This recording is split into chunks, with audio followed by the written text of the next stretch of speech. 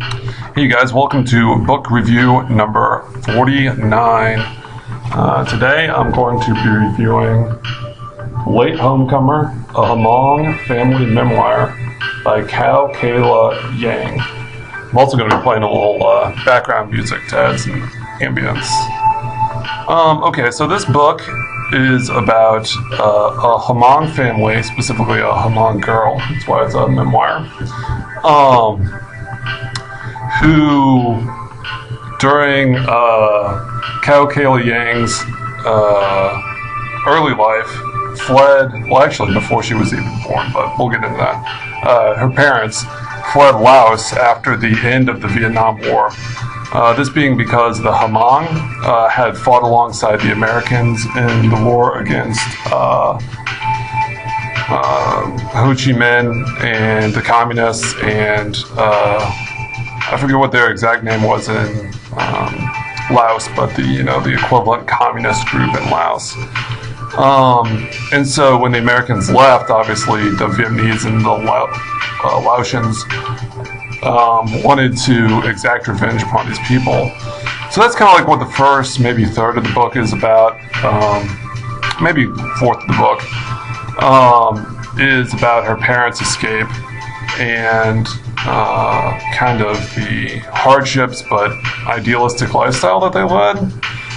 They talk a lot about how the mother and the father met. They also just talk about how during the escape, it wasn't like one straight line where they just walked right across the border, but was actually a number of years of kind of evading the authorities within Laos that obviously wanted to punish them, probably execute the men who would have known what would happen to like the women and the children and stuff. And it should be said that Kalia's father did not actually fight with the Americans, but just because he was of the ethnic minority, which, and the slide's kind of bright, the ethnic minority which fought with the Americans, he was just kind of lumped in by association. And so eventually what happens is they have one child in Laos who's Kalia's older sister, whose name I can't recall. Sorry. And then they cross the border and go into a Thai refugee camp where they live for like 7 years. I think it's like about 7 years.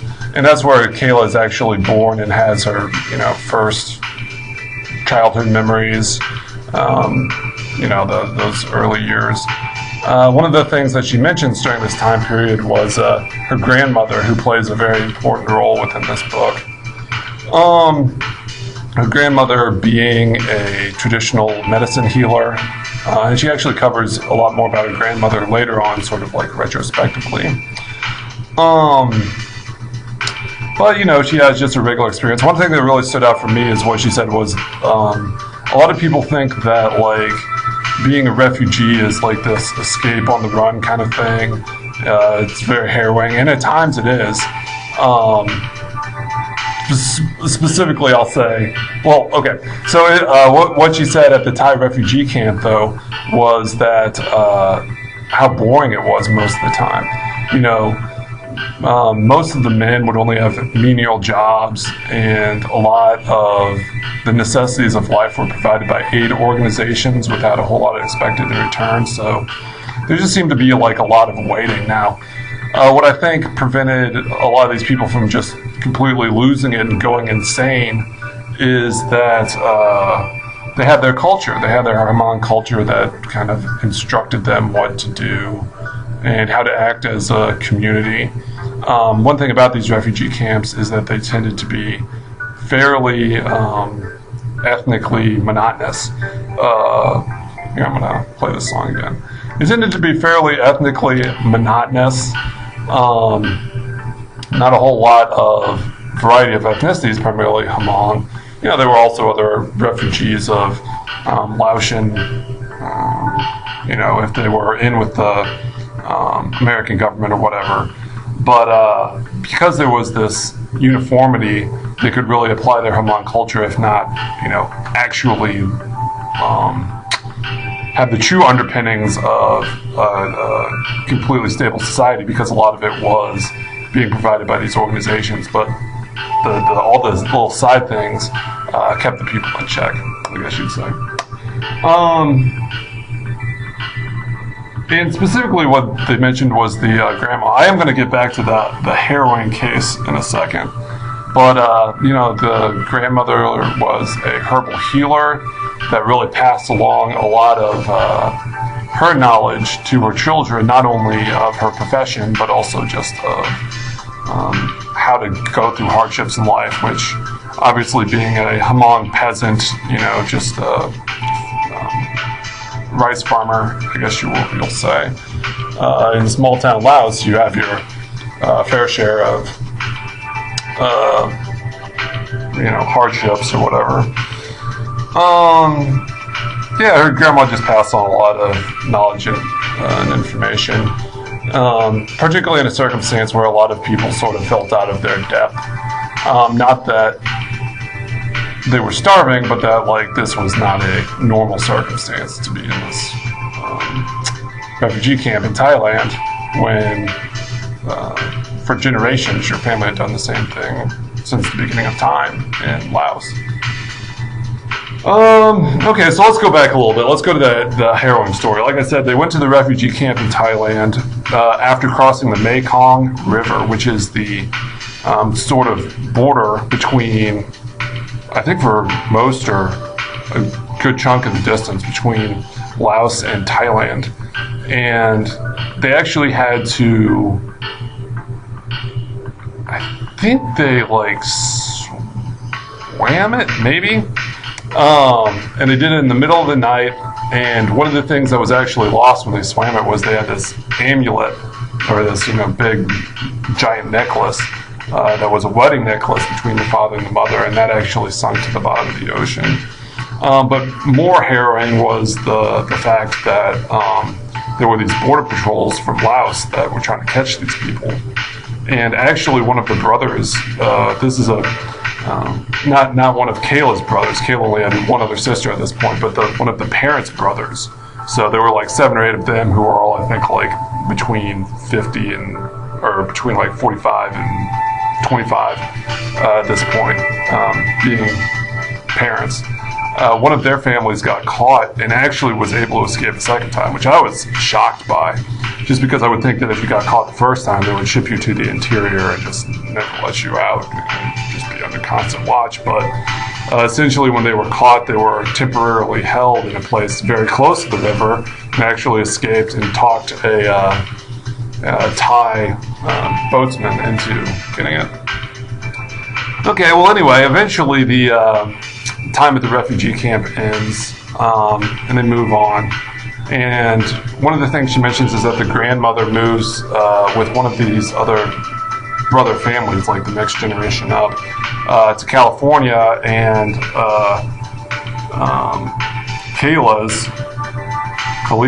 I think that's what you said, family moved to Minnesota, which Kayla said was both very traumatic in the immediate in knowing that was going to happen, and then also kind of very isolating for the family when it eventually did happen.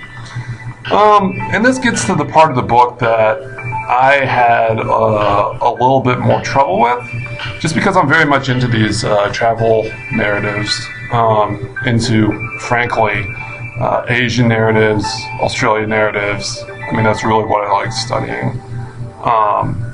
Oceania, South Pacific kind of stuff. And kind of part of what this book did was it confirmed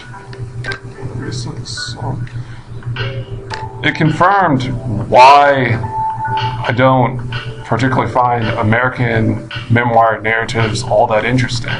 Is because while they're very, very harrowing and very admirable, they really don't have a lot of variety in them, to me. To me, it mostly just feels like family from foreign culture moves to the United States. Family from foreign culture struggles to assimilate. Family from foreign culture takes kind of the scraps of the society. Family from foreign culture works very hard. Family from foreign culture eventually finds some solace and eventually gains some measure of success, even if it isn't, that success can vary. But, there's always some sort of like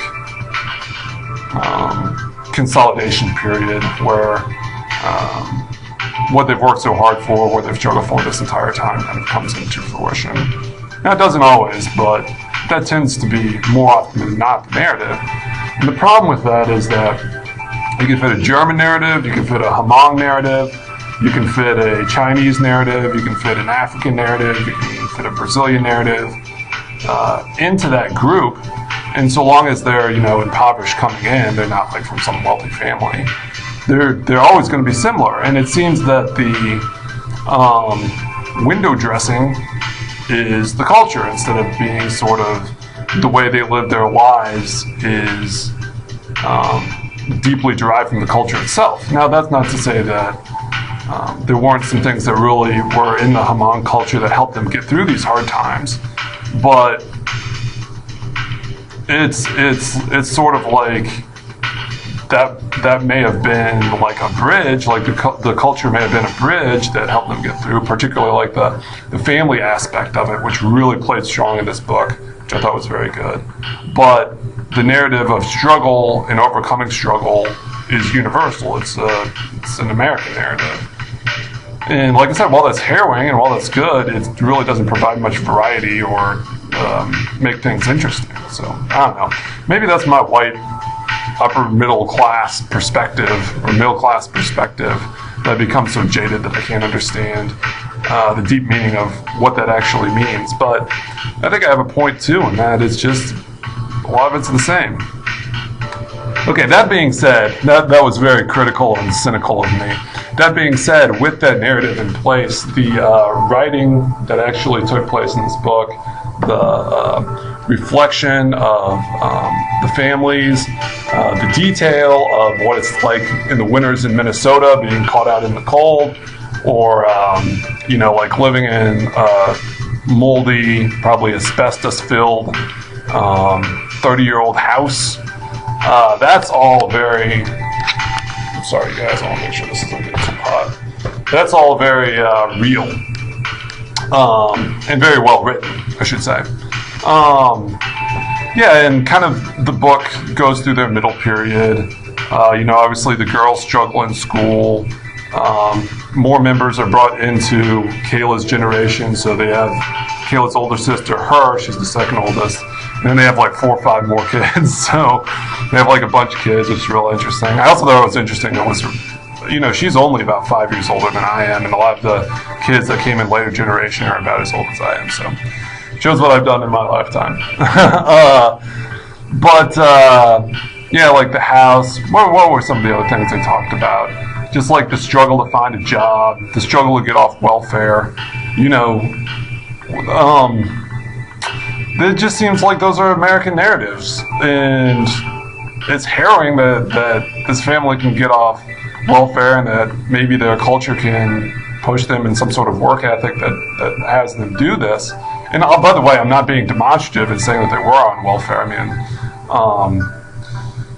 I think that's just base for people that just kind of poo-poo that, especially when you don't know a language, have had really no formal training, and just come in and use welfare for... I mean, it's really a classic story of what welfare should be used for, and that people that are in struggling circumstances can better themselves over time and eventually get off welfare and be a productive member of society. American narrative. Let's see here. Ooh, yikes. Camera shaking a little bit. Yeah, and then sort of the book ends. I guess we're on about 15 minutes now, so that's good. The book ends with the death of the grandmother, which by this point the grandmother had moved to Minnesota because California kind of shut down a lot of their welfare policies in the late 80s and early 90s. not shut them down, but made them more restrictive to the point that it was causing strife for the rest of the family in California. And so, like the higher generation, or the generation above Kayla's, a lot of them moved to Kayla, and actually the grandmother lived with Kayla for a while. And of course, at the end, it's very kind of bittersweet. I mean, I think Kayla knew that her grandma was eventually going to die. She knew she was much older than she was. But, you know, it's sort of not just an American tale, but at this point, a universal tale of family coming together at the death of a loved one, and really trying to be there for one another. Particularly something that came through, I think that's true in all Asian cultures, not just Hmong culture, is the large feasts that took place. Not quite in celebration, but it's almost like almost in competition to one another. Now, not a joyous competition, but a competition where everyone wants to bring a lot of food to the funeral, to the events surrounding the funeral, the wake or whatever, and not to be outdone by their brothers and sisters. You know, just kind of yeah. So there was that aspect of it. So overall, yeah, I'd say this is a pretty good book. It's not necessarily my genre, but if you like sort of the immigrant's tale coming to America, and you do see some of the horrific aspects back in Laos. But if you really want the immigrant's tale, the family is definitely emphasized all the way through, from when the parents met in the forest in Laos when they were running from the Laotian military, all the way to the grandma's funeral in the end. I would recommend this book. Yeah, I don't know. I enjoyed reading it. It just wasn't quite up my alley in terms of genres that I like reading. So, The Latehomecomer, a Hmong Family Memoir. I won't call it the Great American Tale, but maybe the Great Hmong American Immigrant Tale. Yeah, that might be accurate. Okay, well anyway, I'll see you guys later and post this review in a bit. So, bye.